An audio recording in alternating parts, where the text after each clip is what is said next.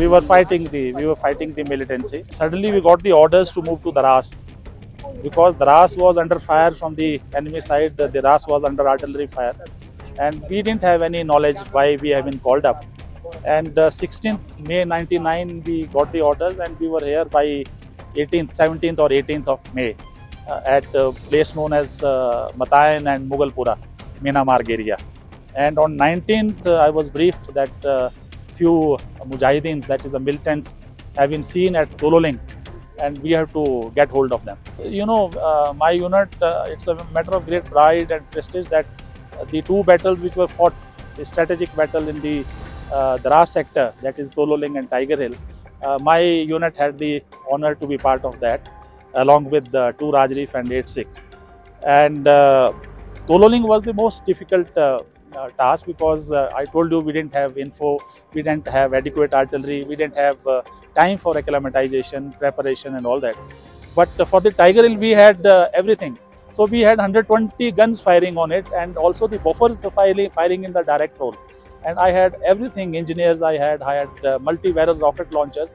So adequate time for preparations and reconnaissance, and you know, time for boys to rest and refit. So that's how these are two different battles. One was under most difficult this thing, and other was I had all the resources.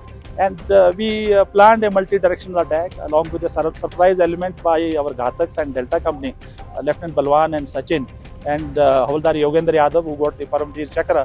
He was in the lead with his commander Havaldar Madan Lal.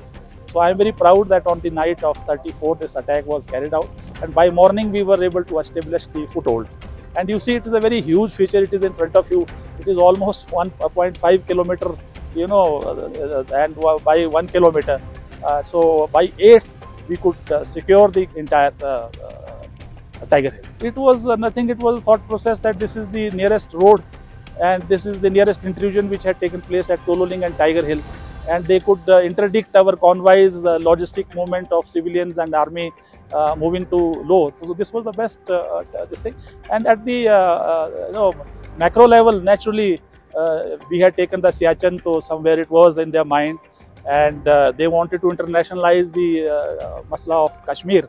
So these were the reasons, but he failed badly. I just want to say, tell the countrymen that yes, this is today we must honor our the martyrs and the brave hearts, our fallen soldiers, because it is because of them we are celebrating, we are safe, you know, and we must also respect and pay our regards to their families who have also suffered along with them, because they have supported their husbands, you know, in their duties, in their responsibilities. And want to assure the countrymen that we are much better, we are safe, and whether it is Pakistan or China, they cannot dare to do such adventure in future.